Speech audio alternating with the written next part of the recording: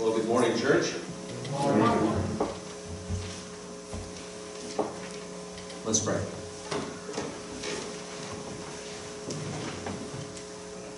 Father God, we come before you again today and enjoy that we have the opportunity to come before you, praising you for the countless blessings that you've given to us. And as we get ready for yet another blessing, the blessing of opening your word, Lord, I just ask that it be your Spirit that is speaking. Lord God, despite my weakness, despite my human frailty, Lord God, just work through my voice, Lord, so that it is your voice that we hear. Your wisdom that it is brought forth.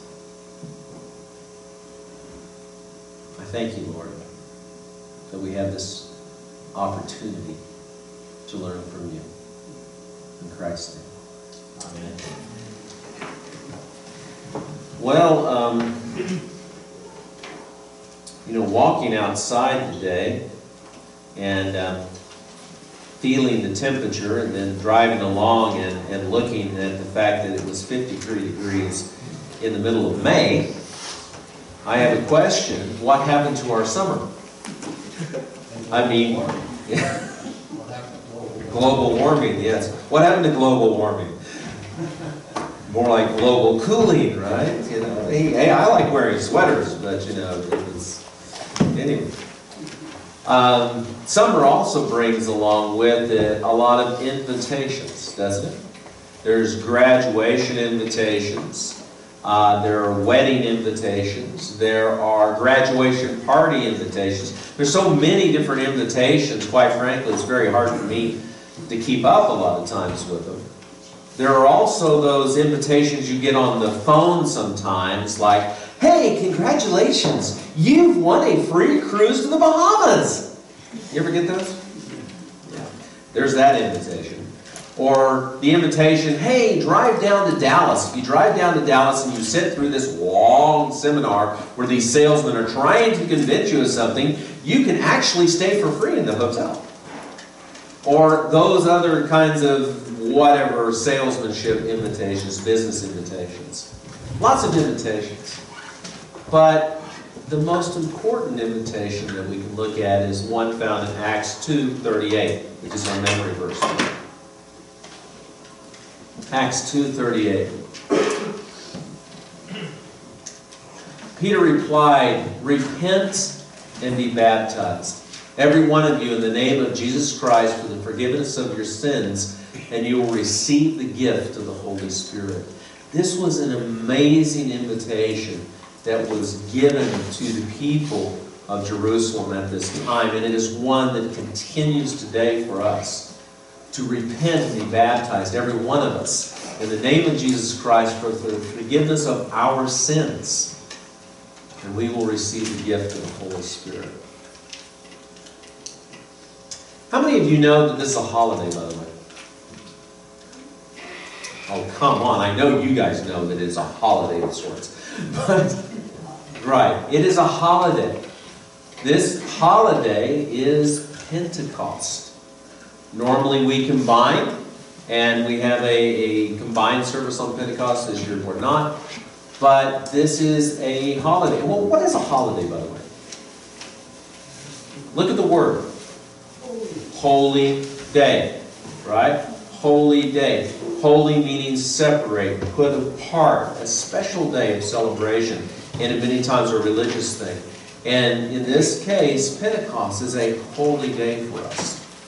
The invitation we just read about was extended actually on that day, on Pentecost, for the very first time in recorded history on a very specific Pentecost that we're going to talk about.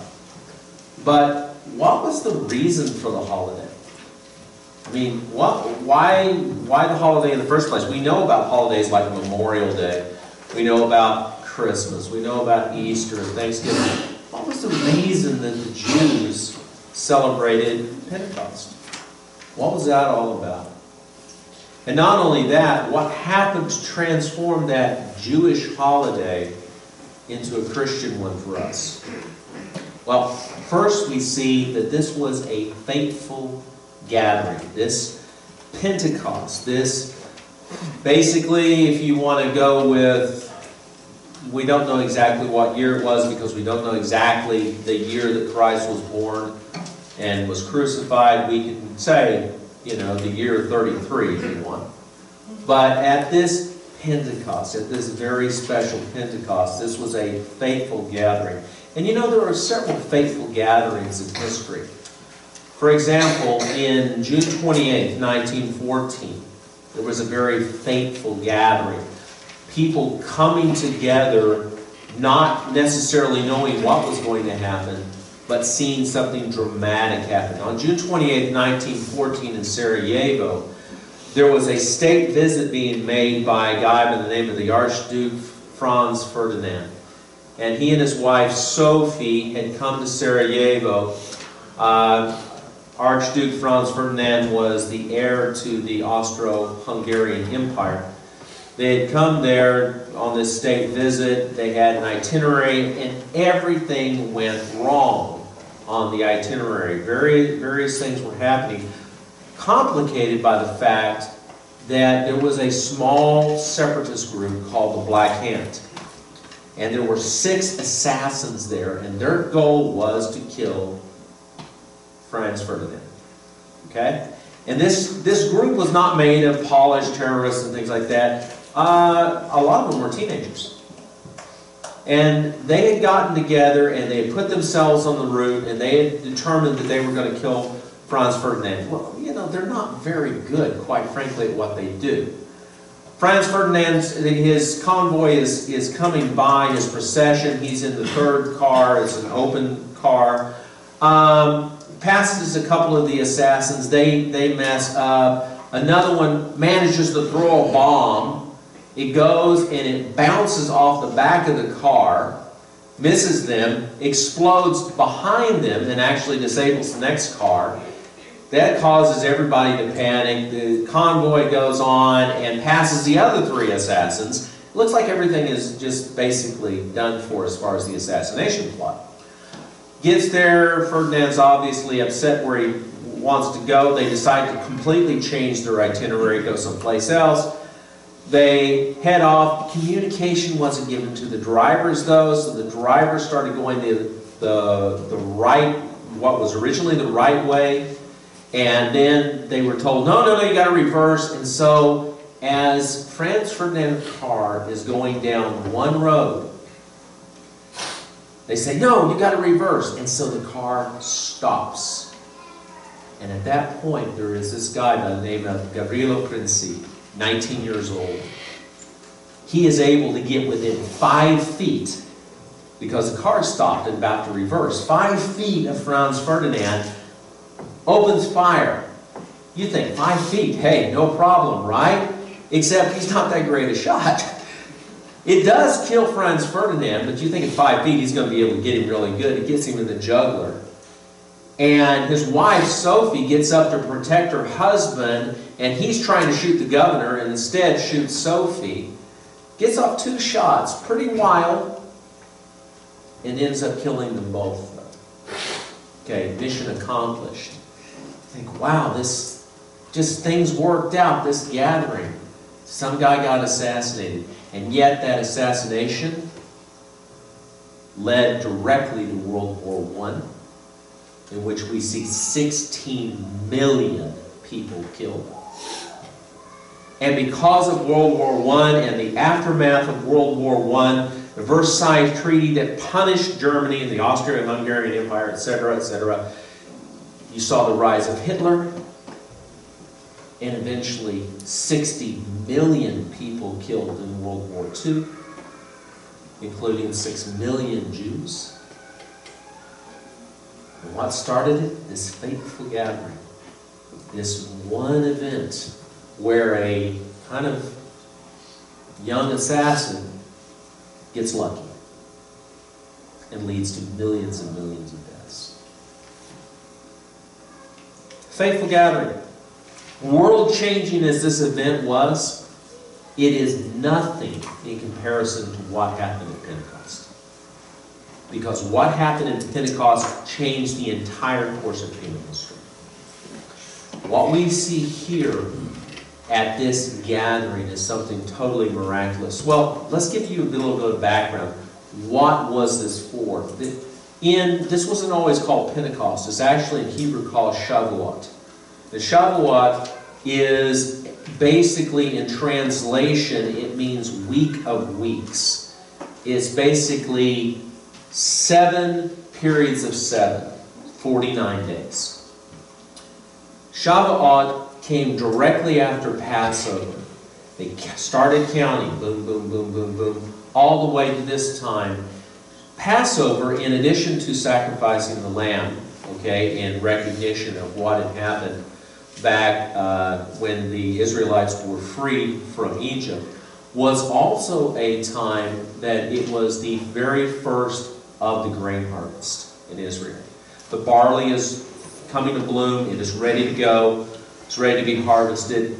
Afterwards, after the period of time, 49 weeks, we have the wheat harvest. So this whole period right here is basically the grain harvest. And so through this period, it's so important not only for Passover, but also what's coming up with Shavuot, that Shavuot becomes what is known as one of 3 festivals, which are known as the Shalos Regilim. Shalos Regilim is 3 primary pilgrimage festivals the Jews, observant Jews, had to go to. So that's why all these people are in Jerusalem at this time. Okay, it's a huge deal. It's not only celebrating the grain, though. According to Jewish tradition, this was also the giving of the Torah, the first 5 books of the Bible. So it was a really big deal for all these people to be gathered in Jerusalem for Shavuot. Shavuot, by the way, in Greek, because it's actually 50 days, right? Because there's Passover and then there's the 49 days, is called Pentecost, which means 50. That's where we get our name for it. So, background on the holiday. But there was another reason that the disciples were in Jerusalem that day. Look at Acts 1, 3 through 9. Christ, after his suffering, he presented himself to them and gave many convincing proofs that he was alive. He appeared to them over a period of 40 days and spoke about the kingdom of God. On one occasion, while he was eating with them, he gave them this command: do not leave Jerusalem, but wait for the gift my Father promised, which you've heard me speak about. For John baptized with water, but in a few days you will be baptized with the Holy Spirit. And then they gathered around him and asked him, Lord, are you at this time going to restore the kingdom to Israel? He said to them, it's not for you to know the times or dates the Father has set by his own authority. But you will receive power when the Holy Spirit comes on you, and you will be my witnesses in Jerusalem and in all Judea and Samaria to the ends of the earth. After he said this, he was taken up before their very eyes, and a cloud hid him from their sight. In this moment, what is going on? You see that Christ is saying, you guys need to stay in Jerusalem. Something's about to happen. Something miraculous. Gift of the Holy Spirit. This is going to be really, really cool. You guys need to stay here. So, they stay. Now, this is day 40, right? And so they have 10 more days. They have to stay and wait. And they don't know when it's going to come. It could be 10 days. It could be a year. They don't know. They just know that sometime this Holy Spirit, this gift of the Holy Spirit is going to come. And they don't know what that means. But they're waiting and they're praying for that. But it happens at Shavuot. It happens at Pentecost. And we'll talk later about the reasoning for that as well. So at this faithful gathering, we see, though, 3 basic types of participants.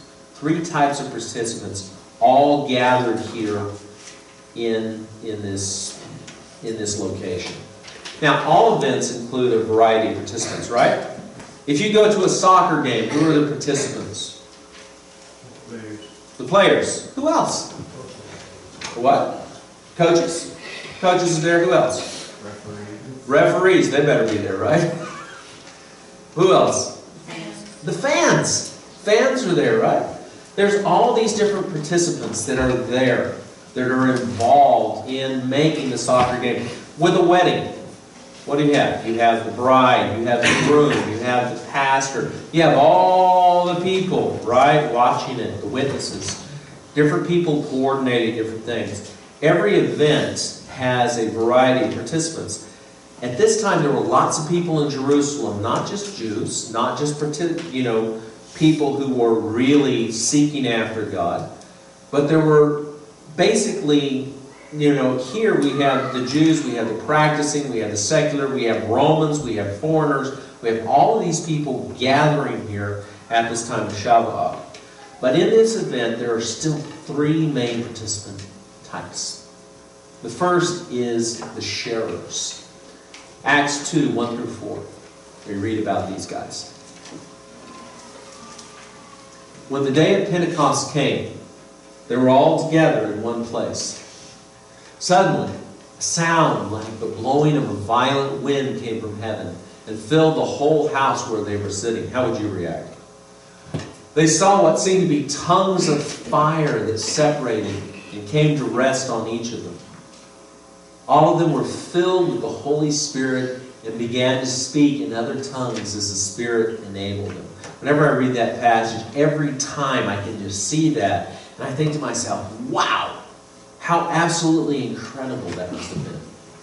You're sitting there, you're praying, and then all of a sudden, right?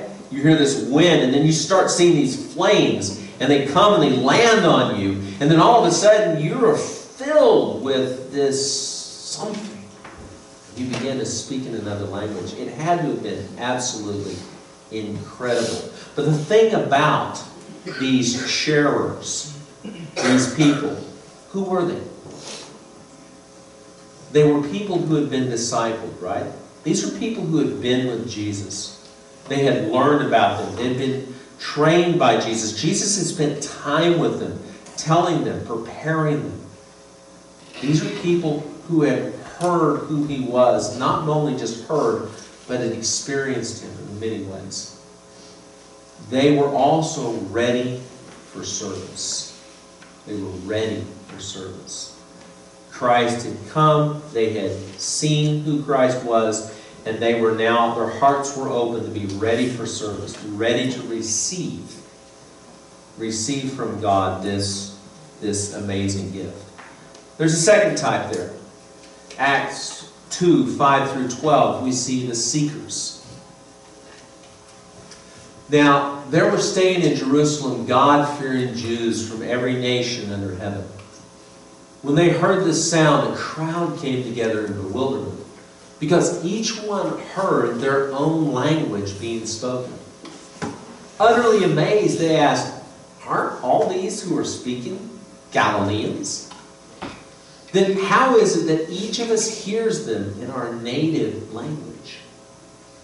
Parthians, Medes, and Elamites, residents of Mesopotamia, Judea and Cappadocia, Pontus and Asia, Phrygia and Pamphylia, Egypt and the parts of Libya near Cyrene, visitors from Rome, both Jews and converts to Judaism, Cretans and Arabs, we hear them declaring the wonders of God in our own tongues. Amazed and perplexed, they asked one another, "What does this mean?" I mean, what would it be like? What would it be like if all of a sudden our worship team up here, they're caught in the middle of worship, and suddenly they stop and they begin speaking in other tongues, witnessing about God, like Peter up here witnessing in Chinese, fluent. I mean, I would faint dead away, right? I mean, wow. What would it be like to experience that? And so these people, they're looking at it, they're going, whoa, But there's something about these people, these seekers. What does it say? They're God-fearing. They're God-fearing. These are people that, not that they have no idea who God is. They know who God is. And they fear God. But they don't necessarily have a relationship with God. But they fear Him. They understand Him. They have a respect for Him. They're seeking the truth. And they have come together. They've come together for Shavuot, for this celebration. Out of a fear, out of a respect for God. They are seeking truth. But there's a third type that's here as well. Acts 2:13. These are the skeptics. The skeptics said, some, however, made fun of them and said, they've had too much wine. I don't know about you, but if I hear somebody who never was able to speak a language, suddenly speaking a language fluently, I would think to myself, it's not because they were drunk. You know? But have you met people like that? That no matter what happens spiritually, that they're always going to debunk it. They're always going to say, oh man, I don't believe in that stuff. I don't believe in that stuff. Yeah. These are the skeptics. These are the ones who anything spiritual, anything supernatural, they can't accept. Man, I believe in science. I believe in something that I can see and I can, you know, anything else they're not willing to accept. In the midst of this amazing occurrence, though, we suddenly see Peter step forward and he addresses the crowd. And what he basically says in summary is this. He says, the Jews and the others living in Rome. And he says basically that Jesus had become the Messiah. He was here. But He was crucified, and guess what? You crucified Him. That He had been prophesied, this was going to happen, and here He is. You did it. You crucified your Messiah. Wow. Now, if it had just been Peter talking about that, probably not much would have happened, right? But the thing is God's Spirit was the one reaching out to those seekers that day through him. One of the most freeing things about serving God is the knowledge that you and I, we're not responsible for the results. You know, salesmen, those guys on the telephone, the telecom people, telecommunicators. Thing is that they have a quota they have to realize. I mean, if you're not going to buy from them after they do their pattern, hang out, go call the next guy, right? They've got to do that. The salesman, the car salesman, man, he's got to be good. He's got to know the pattern. He's got to know the look. He's got to be able to flatter you a little bit and do this kind of thing because he's earning a commission on those cars. If he doesn't sell enough cars, guess what? His boss says, I'm sorry, get out of here. We're going to have to get somebody else. It's all the results. So he has got his A game down. And entertainers the same way, right? A musician, an actor, if they don't bring enough record sales in, if they don't bring enough people at the box office, they're not going to get a role again. Or they're not going to get their record contract renewed. Right? Because they are results driven. They have to have it there. But the thing about a Christian, whether we reach 10,000 people in our lifetime or 0 people come to Christ, it's not us that gets the result. We have to be faithful. We have to do what we're told. We have to follow God's leading. But the results, they're not up to us. They're not up to us. In our Bible study, we've been studying 1 Corinthians. And just this last week, we talked about 1 Corinthians 3, 6 through 7, among other things. Pop that one up. It says, I planted the seed, Apollos watered it, Paul's talking here, but God has been making it grow. So neither the one who plants nor the one who waters is anything, but only God who makes things grow. It really doesn't matter, really, when you share, if you are stuttering. It doesn't matter if, boy, you're really nervous. It doesn't really matter if you're not the best speaker in the world. If you're being obedient, it's God talking through you. And He's the one that gets the results, not you. That doesn't mean that you should, deliberately try to mess up or anything like that. It just means that we don't have to worry about it, because it's God who gives the increase. Look at John 6:44. Kind of goes along with this. It says, "No one can come to me," this is Christ saying, "unless the Father who sent me draws them, and I will raise them up at the last day." In other words, it's God's Spirit that's doing the work. It's not us. It's not us. However, that does mean, as I said earlier, that does not mean that we just be lazy. Look at 2 Timothy 2:15. 2 Timothy 2:15, Paul is talking to Timothy. He says, "Do your best to present yourself to God as one approved, a worker who does not need to be ashamed and who correctly handles the word of truth." In other words, you need to be one who knows this book. We talk about this a lot, but you need to know this book. You need to study it. You need to know what it says so that you can rightly interpret it. So that someone talks to you and asks you about a question, you can point them to a passage. You need to be familiar with this. Really familiar. Quite frankly, I have a hard enough time convincing myself of something, not to mention other people. But the beauty is I don't have to. And neither do you. Back in the Great Awakening, we talked before about a guy by the name of Jonathan Edwards. Enfield, Connecticut, 1741. Second time he delivers a sermon called "Sinners in the Hands of an Angry God." Edwards was not a dynamic speaker. He really wasn't.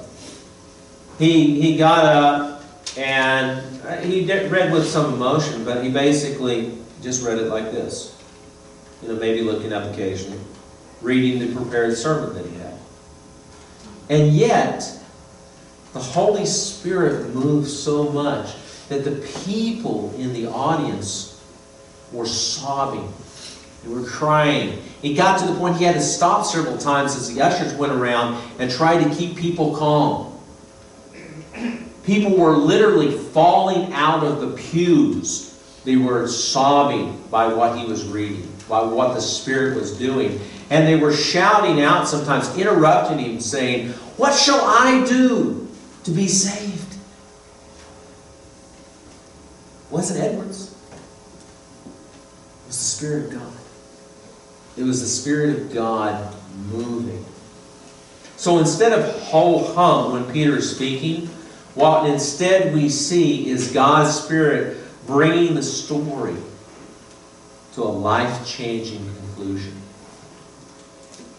Like what happened in Enfield, Connecticut, the seekers in Jerusalem were absolutely devastated by what they were hearing, by what was coming out of Peter's mouth by the Holy Spirit. And we see how they responded and the results of that response in Acts 2:37 through 41. When the people heard this, they were cut to the heart and said to Peter and the other apostles, "Brothers, what shall we do?" Peter replied, "Repent and be baptized, every one of you, in the name of Jesus Christ, for the forgiveness of your sins, and you will receive the gift of the Holy Spirit. The promise is for you and your children and for all who are far off, for all whom the Lord our God will call." With many other words, he warned them and he pleaded with them, "Save yourselves from this corrupt generation." Those who accepted his message were baptized, and get this, and about 3,000 were added to their number that day. 3,000 were added to their number that day. So out of this crowd, you see people responding and saying, brothers, what shall we do? What? Does that sound familiar? What was in Edward's time? What was the question again? What were they saying? What shall I do to be saved? See, this was a movement of the Holy Spirit. And when the Holy Spirit moves, we are compelled to respond. We are compelled to respond because we come to the end of ourselves and we realize our guilt before God. And we realize just how desperately we need Him.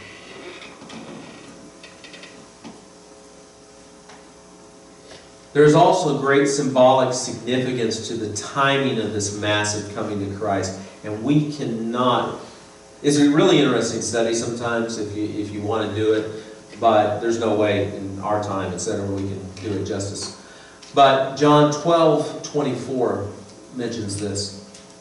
Christ is talking. He says, very truly I tell you, unless a kernel of wheat falls to the ground and dies, it remains only a single seed. But if it dies, it produces many seeds. Now, if you take a kernel of wheat and you drop it in the ground and it gets the water, etc., it produces a stalk that has lots and lots of seeds on it, right? Well, we talked about how at Passover Christ is crucified. If you look at the crucifixion of Christ, it is the crucifixion just like, symbolically like the Passover lamb, right? But something else happened on Passover you may not be familiar with. After Passover was over, the people would go out into their fields because this is the time of the grain harvest, right? And they would go, each family would go out into their fields and they would gather a sheaf of grain, which is an amount of grain. They'd take their scythe and they would cut that and they would bring it to the high priest. And the high priest would then take this sheaf, which is called an omer in Hebrew, take this sheaf and wave it like a wave offering to God. Okay? So that is symbolic. That seed that has fallen down, that has now reproduced. Okay? Once again, waving that up there. But then, after the 49 days, etc., they take that grain. They take that grain and they make bread out of it. And the bread is then presented on the altar. Do you catch some of that symbolism? And we're not really going into it that far. But another name, by the way, other than Festival of Weeks, which is for Pentecost or Shavuot, another name is the Day of the First Fruits, which we see in Numbers. It's the first fruits coming. What happened at Pentecost for the Christians? The first fruits. We see these first fruits brought about by the death of Christ, brought about by the Holy Spirit coming in and like leavening bread, just completely changing everything. And then the presentation of the first fruits, those first disciples, those first converts coming. It's a fascinating, if you go and you study Scripture, you see the symbolism of flour and grain and all of this. It's amazing how this all worked together. What happened at Pentecost was absolutely phenomenal. But let's not forget about the epilogue. The epilogue. See, all great stories, especially the true ones, need an epilogue to see how the event continued to affect the participants' lives in the future. And here's what happened after Pentecost. Acts 2, 42 through 47.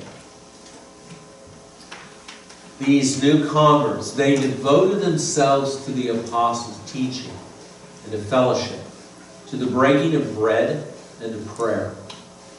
Everyone was filled with awe at the many wonders and signs performed by the apostles. All the believers were together and had everything in common. They sold property and possessions to give to anyone who had need. Every day they continued to meet together in the temple courts. They broke bread in their homes and they ate together with glad and sincere hearts. praising God and enjoying the favor of all the people. And the Lord added to their number daily those who were being saved. Ladies and gentlemen, this is your spiritual ancestry. This is the birth of the church. And this is what the church should look like.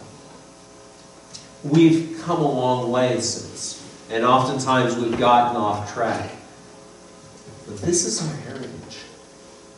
Pentecost is this amazing holiday because it celebrates basically who we are as believers. It celebrates that beginning, that coming together, the birth of the church, of us following God. Wouldn't it be cool if we could have people being added to our number daily? But what does that require us to be?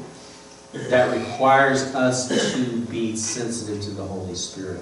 That requires us to be, once again, the sharers. That requires us to allow God to work in us, to allow Him to speak through us, and to live His life through us. It requires us to truly be changed. So the question is, who are you in the Pentecost story? You see, that first day may be history, but the spiritual movement that was begun at Pentecost still continues. And like then, there are still three main participants. Are you a sharer? Are you a person who is absolutely committed?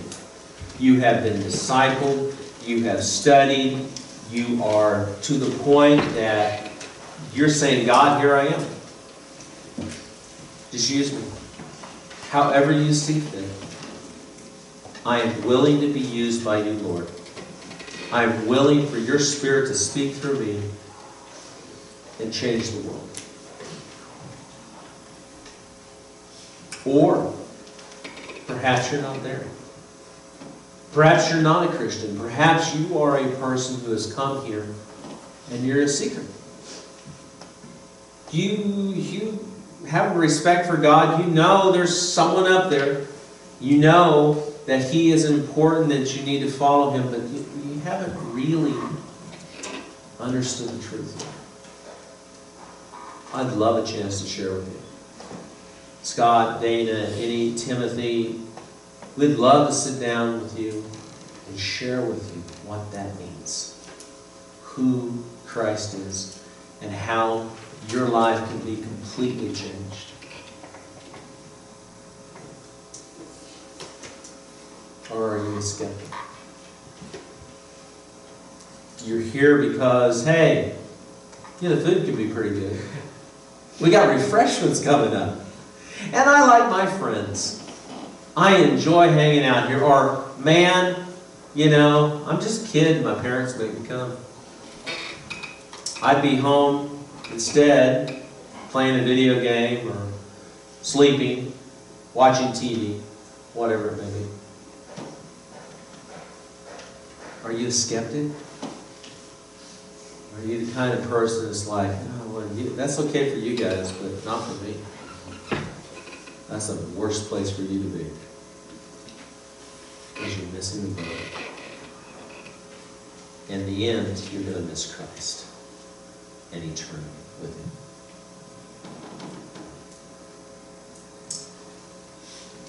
The thing is, the Holy Spirit is still speaking. Still speaking to us today. Still wanting to work through us today. The question is, are you listening? Are you listening? Let's pray.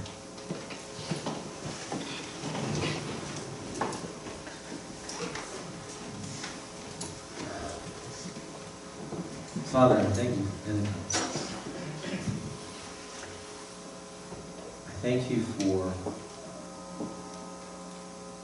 that amazing experience, that fateful gathering, Lord, where the world was changed. And I thank you for the church that resulted from that, the church that was able to grow and to touch us. I thank you for those people in our lives who have told us about Jesus, who have been used by your Spirit, Lord, to share.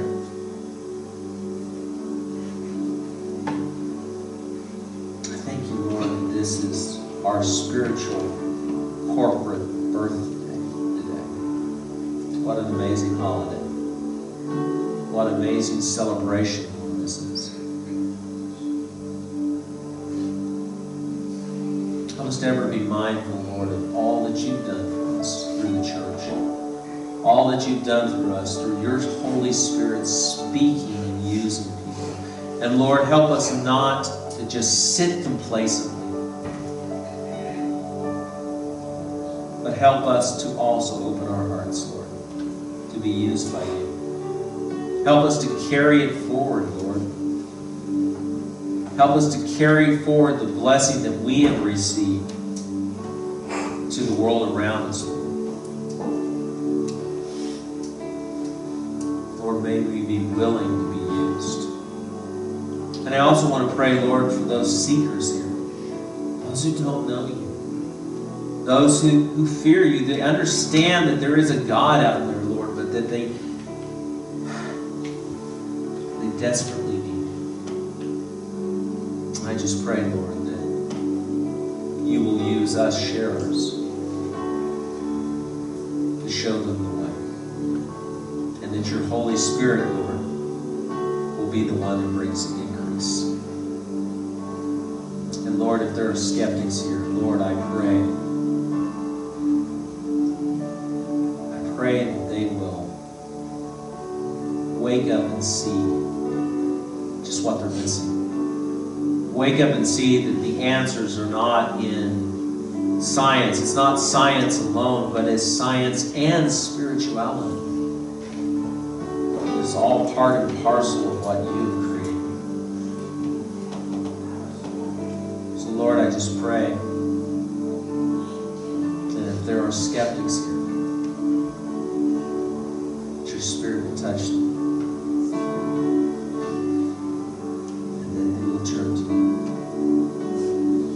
God, we have an awesome responsibility. Help us not to let another moment pass without being willing to be used by you, being changed by you.